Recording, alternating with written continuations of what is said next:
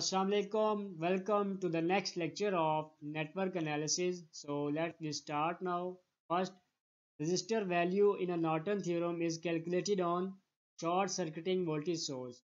Resistor value in a Norton theorem is calculated on short circuiting voltage source. Next, dash contains series connection of a resistor and ideal voltage constant voltage source. Dash contains series connection of a resistor and ideal voltage constant voltage source. Next, dash contains parallel connection of a resistor and ideal current constant current source.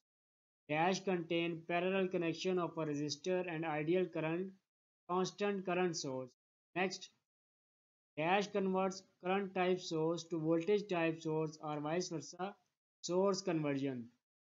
Dash converts current type source to voltage type source or vice versa. Source conversion.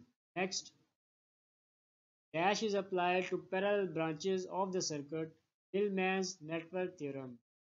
Dash is applied to parallel branches of the circuit. Tillman's network theorem.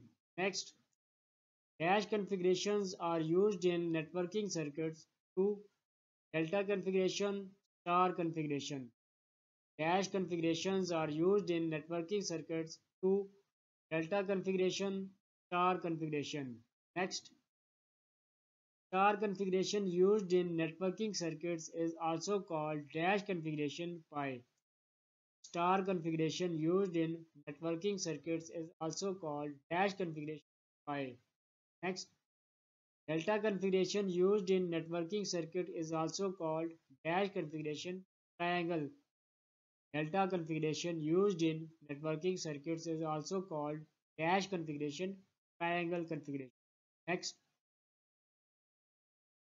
dash method depends on Kirchhoff first law nodal analysis.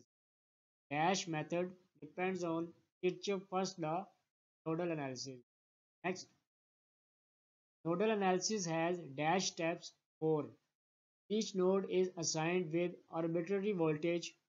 Current in each branch is calculated. Kirchhoff first law is applied at every node. Solve all the equation to obtain node's voltage.